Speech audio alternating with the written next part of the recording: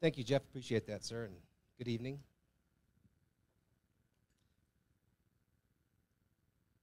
What do cancel culture, censorship, vaccine mandates, lockdown orders, open borders, they are all instruments used by the left to control and silence us from engaging in our American democracy. They are used to shut parents up and call them domestic terrorists if they dare question government officials. I say it's time and it's enough. It's time to vote, retake our fundamental and God-given rights as Americans. My name is George Abuzeid, and I'm running to represent South Carolina's 4th Congressional District as a true conservative and an actual Republican. I'm a Christian, a husband, a father of 4 young, terrific boys.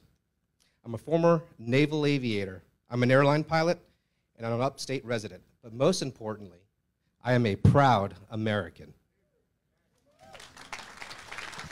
Thank you. And while I'm a Floridian by birth, I'm a South Carolinian by the grace of God. There are 3 common questions I have received during the course of my campaign. Am I a part of the MAGA movement? What are my opinions of Trump? And why have I decided to primary a sitting Republican? Not just any Republican, my former boss.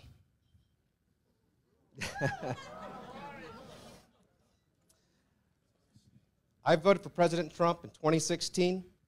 I voted for him again in 2020. And if he runs in 2024, he has my vote again.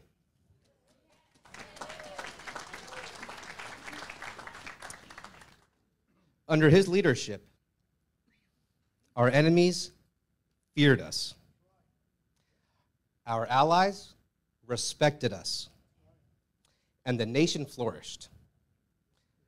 However, like our American nation and our great Republican Party, we are not defined by any one man or person. We find our American identity through the values outlined in the Declaration of Independence, the Constitution, the rule of law, and our faith.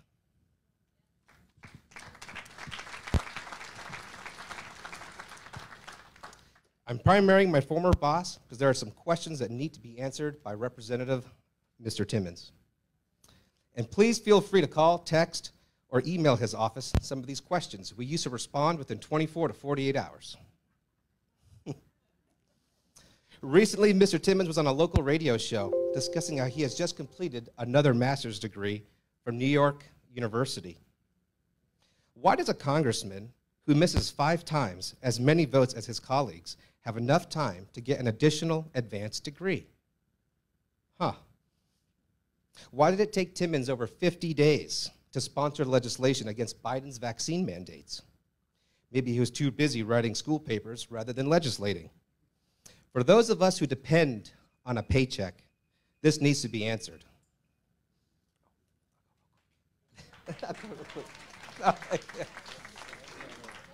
I'll finish. I'll go real quick. You guys want to hear some more? All right. All right. In the last year and a half, William Timmons has seen his district director, his outreach director, his communications director, his deputy chief of staff, and myself, a senior advisor, all resign. You didn't know that, huh? Why is he losing his staff faster than Vice President Kamala Harris? Regarding the swamp and government waste, why is William Timmons using federal tax dollars to pay South Carolina state lawmakers a federal salary? Did you know that's legal? And it shouldn't be. In fact, this individual has received over $54,000 of your money for doing absolutely nothing. This should be illegal and it's unethical. Why is William Timmons using federally appropriated funds to pay his family's interior designer thousands of dollars to decorate his district office? And I know that because I saw the bills. I thought he was a fiscally responsible conservative. As the vice chairman of the Modernization of Congress Committee, Mr. Timmons is attempting to use his influence to raise the amount of money he receives for his congressional allowance. Every Congress member gets a congressional allowance, and he wants to increase that.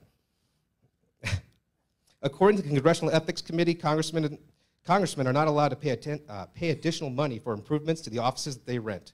However, it creates a kind of kickback, which is dangerous for our democracy.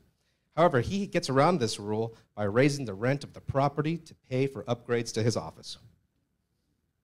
As a Navy veteran, I was very disappointed to see William Timmons refuse to go to a D-Day Veterans Ceremony event because they did not want to set a precedent to go into these kind of ceremonies.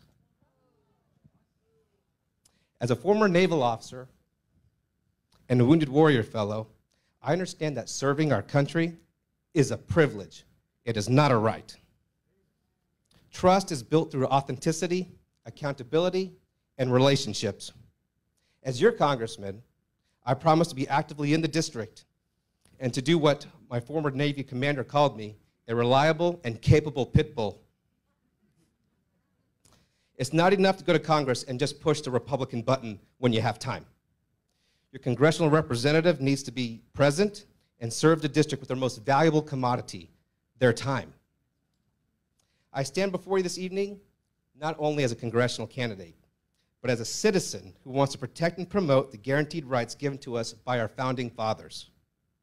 We need to take a stand and make sure that we never feel comfortable with this new normal. We demand an end to big government mandates, corporate censorship of speech, cancel culture, hostility towards caring parents, and open borders. My parents, go ahead and clap, yeah. 30 seconds and I'm done. My parents were both immigrants. I am the son of immigrant parents. However, they came here legally, they learned English, they assimilated, and they taught us to love this country and to never be ashamed of it. That's my mother right there. She's from Texas.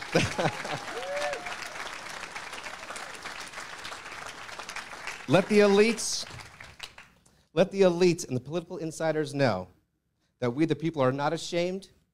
We will not be canceled, bullied, or mandated into changing our deeply held values. Thank you, God bless you, and God bless the United States of America.